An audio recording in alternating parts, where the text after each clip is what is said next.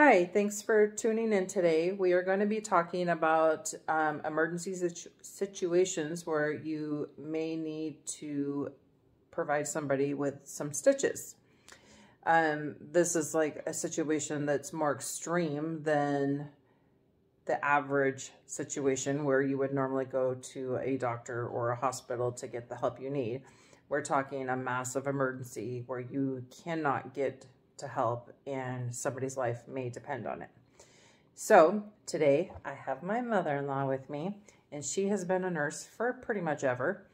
And she is going to demonstrate how we can do this in an emergency situation. I can't very well talk today, but and we're going to go ahead and go over some of the items that you'll need, how you get yourself prepared, and then the steps to do it. Okay, so the most important thing that people of nowadays should know about is stop the bleed. This here has come about through our military, and it is the absolute keynote in stopping the bleed and preserving lives. This I received at my hospital, who here locally, the hospital makes no money on these. They sell these kits at cost. You can go online and learn about them, but usually most places, if you just go online to an area close to you, it is absolutely wonderful education on how to do this, on what they have learned with trauma. Because if you don't have blood, you are dead. So you don't have to worry about CPR or anything else. You've got to stop the bleed. So this is for mass trauma. This is your go-to for stopping the bleeding for any major gunshot wound or anything else. That being said, if you don't have the Stop the Bleed kit, or if it is something not quite that bad, but say you're out hunting, hours, miles away from any medical, whatever help that you could have. You are some wild pioneer person. People nowadays don't even know how to sew a button on. So if you were at the place where you have major trauma, things you should know. You're in the wild, so it is not going to be a sterile environment. Just know that. Even in your own home, it's not going to be sterile. The most you could hope for, it would probably be cleaning it with soap and water. If you were to put alcohol on it, that is going to hurt so bad, you're probably going to render somebody unconscious with pain or that type of stuff. Hydrogen peroxide is not nearly as painful, and so there is that. So if you need to clean it, whatever. But say you've got a gunshot wound or something, you need to simply sew it together until you can get to help. The thing is time, once again. The hospital, the doctor can get antibiotics to them, but you have to have somebody being present there. So this is just the most minor. I've threaded a needle, so you just put thread through the needle. And I'm going to use two layers to hold together. Now, to put a knot in thread, you wrap your thread around your finger and roll it off and then pull it tight. And that's going to make a knot. Okay, there you have it. Old-fashioned knot. And this here was a doll my mom had made for my kids. So I got to put my glasses on. So you just go through and pull it up. Pull this up here. Okay. Okay. So we got a really bad wound here. We got stuffing coming out. We got stuffing coming out. Okay, so the easiest way, what you could do, you could tie it and sew, but really in reality, I put the knot in because I don't want to. If you're shaking and you're scared, you're probably going to pull it through. You don't want to pull it through. But the best way to do it would be to simply come through and pull it tight. Now, you don't want to be worrying about, do I have a square knot or a granny knot? So a square knot you do right over left, left over right. And when you're shaking and you're scared, you don't have time for that. So simply, there's an easier way, because if you do right over left, you got a granny knot instead. So tie and then tie again, okay? Or now I will show you how you can do a couple of ways depending on, like this one here gapped on me, right? So what I would do then is I would simply, let's get that out of the way. Let's go back here, and we are going to do a running stitch to pull it tight, okay? Because it doesn't matter. This is a temporary, this is temporary. Now I'm going to go through this where this is a double hole, you can tell. And should you have some kind of a wound like this, you're just going to do a running stitch, okay? And running stitch is the same in any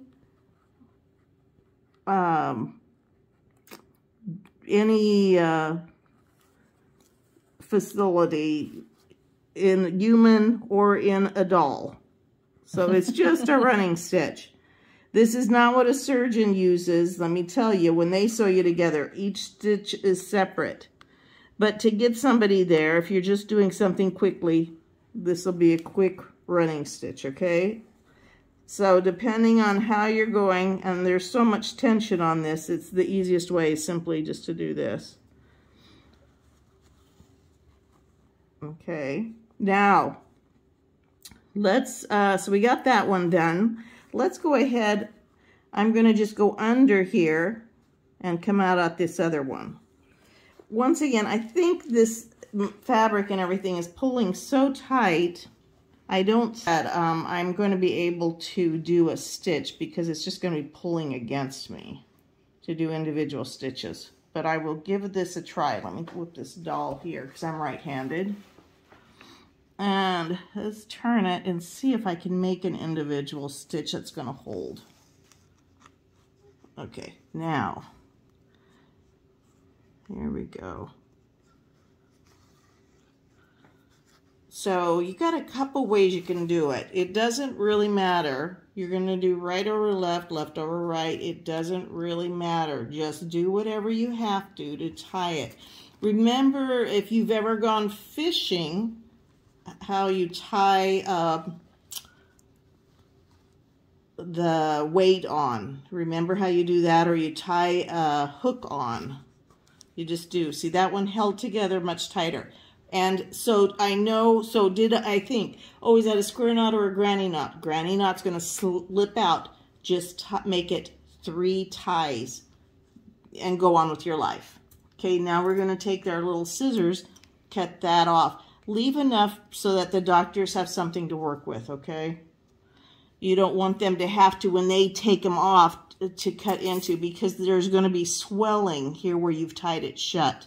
There will be swelling and it's harder to cut it off. It's just much more easy. You want it to be secure enough that it will hold together during transport. Here, let's try one more knot here. Okay, and so I'm gonna stick this. All of this is clean, nothing is sterile. If you had a suture kit, I would use that. A suture kit is pretty much always with a curved needle. This is embroidery needle, so it's not, whoops, I only went through. So it's not so easy to work with. And once again, that loosened up there at the very end there. But still, I'm just going to put it together because it's just to hold it for an emergency until you get to the doctor. Whoops, that's the wrong thing. This here is your needle, your scissors. So this here is a forceps. If you have those, that can help to pick gravel, bits of stuff out that you don't want to lock in there. This here is a hemostat or needle holder. You can use that if you got a couple things going on. You can use you can pull it through and then hold your needle to keep it in place while you fool around with things. And this is your hemostat for sure. This is a curved edge, and this is a hemostat, so if you need those. The other thing that you want to have is you want to have, this is perfect. This is like a pressure dressing that you can put on just to hold down. When you're putting pressure on to stop the bleeding, it's going to hurt. And people will say, oh, no, that hurts, but you've got to have it, you've got to stop the bleeding. So depending, if you can see that it's stopping the bleeding, you're okay. If depending if you've got an artery or something, so however much it takes. If you've got a cut through an artery and then you can see the blood pulsing, then you want enough to see your fingers pale. You want to be stopping that circulation for a bit so that those arteries and stuff will stop, and that is going to hurt. You can imagine your child. No, don't imagine your child. Anyhow, you can imagine somebody, and the pain is very significant. But once again, it's saving their life. Okay, and then if you're just using like a bandage or a Steri-Strip. Yes. So these are what's called Steri-Strips, if you happen to have them around your home or wherever you're at. And let me see, is this the this is the benzoin. So this benzoin compound, they can use this to put around the skin. You don't want it in the wound at all, but this will just help pieces of adhesive or different Band-Aids to stay secured. It's like extra stick. It dries clear, but it just helps things to stay. So I'm going to show you on these Steri-Strips, and the Steri-Strips can stay up to 6 weeks if they're applied correctly. We're not looking at that, but this is just something in addition. So because this is this long, so I don't think you need something this long on a wound that size. So I would snip this. Then how you take care of these is they're pre-scored down on this end, and you would take one and see it becomes half that size. If you can use benzoin or you don't need to, and then you can just apply these. You can apply as many as you need to make sure it's held. Let me show you here. So depending on how well you think your sutures are holding together, you can put them like a 1/4 inch apart. And these come in, this is a 1/4 inch. They come in 1/2 inch, and 1/2 inch and 1/4 inches are the basic sizes. They do have some larger ones here. This is a 1/2 inch. And so it just depends on how many you would use or how many you need, how thick. You can put them just side by side. So that's just so you know, for extra securement. They are a great way. Suture is going to be stronger than a Steri-Strip. Steri-Strip you can also use like a butterfly on a little head wound. Well, not that you would cut this off on a person, but let's just say you had this. You could just, so this is your little owie, your head wound on something. And you This poor doll's really getting good taken care of today. Was taken care of by boys, you can tell. And so you could just take a little Steri-Strip and just tape it across, and it'll seal it so that it can heal that way. But we went over so many different things, and hopefully it gives you an idea of what you may need to be aware of to do in the event of this type of emergency. I did want to point out that these particular items here that she had with, my daughter needed stitches many years ago, and the doctor said, do you want these? Now, I had never been asked that before, and I did not know that was a thing. So if you're ever in the hospital, apparently you can request to have your utensils to come with you, and that's a great way to save these aside and use them for prep. So I've held on to these for years, and then of course you would just need to sanitize or sterilize depending on your situation. Anyway, hopefully you got something out of this today, and we do have another video that will be coming out, and this is all about your medical supplies and what you should have on hand. So thank you very much for watching. Thank you for helping with this, and until next time.